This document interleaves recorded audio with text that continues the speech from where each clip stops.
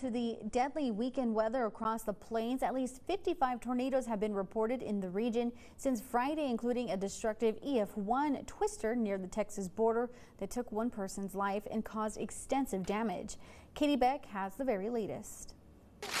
This morning, parts of Texas trying to recover from a weekend weather disaster. Danielle Martinez lost her 42-year-old cousin, Robert Flores. He was killed by the EF1 tornado that swept into Laguna Heights, Texas Saturday morning, leaving 10 others injured and causing widespread damage. He just had a baby. He got married as well. Tornadoes reported across 6 states, with at least 54 twisters touching down since Friday.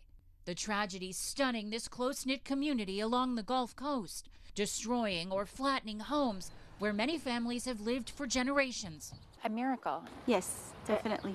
Noelia Santiago packed up her 81-year-old mother before the severe weather Friday night, narrowly escaping her home, which was seriously damaged. We're grateful that we did, because the house and the framework looks pretty good on the outside, but inside, I don't know if she would have been able to handle it at her age.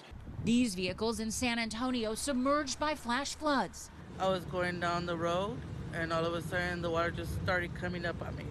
Dozens of people needed to be rescued from their cars. This driver rescued just in time by firefighters. Back in Laguna Heights, the hard work to rebuild now just beginning.